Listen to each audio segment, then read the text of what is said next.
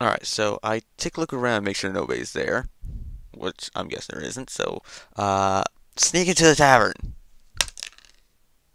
Frick. It's a 2.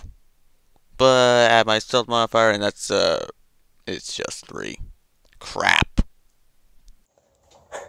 With rolling a 3, you sort of attempt to jam your way through the window of this tavern, and upon attempting to do so, all of the people eating just hear this squeaking and crunching of you fitting yourself and all of your stuff through the window, and they look at you and they're just kind of in slight shock, but there's also just really confused, and it's just super embarrassing.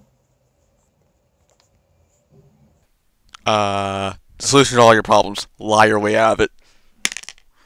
19 plus 5 charisma, so I deceive everyone and make them all think that my father owns the bar.